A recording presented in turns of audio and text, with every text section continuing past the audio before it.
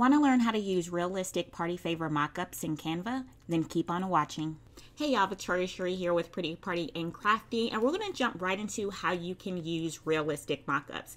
Now, sometimes Canva does not have the ones that you need, so then you have to get a third party. And the really good ones, they're going to have a highlights and shadow layer to make it look realistic. So to see this, you're going to go to position, click on layers, and the top layer, that's going to be your highlights and shadow layer. The next layer is going to be your frame where you're going to drag your design in. So to put it in, you want to make sure that you click on the highlight and shadow layer and then crop it halfway down so you can expose the frame.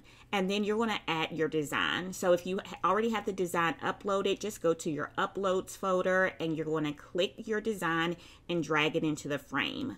Once you do that, we want to uncrop that highlights layer. So we're going to just click and drag the highlights layer back up so that it's completely covering the design. At this point, you can select everything, group it together, duplicate and add a background. If you need links to realistic party favor mockups, I'll add that in the description. If you learned something new, be sure to like and follow for more.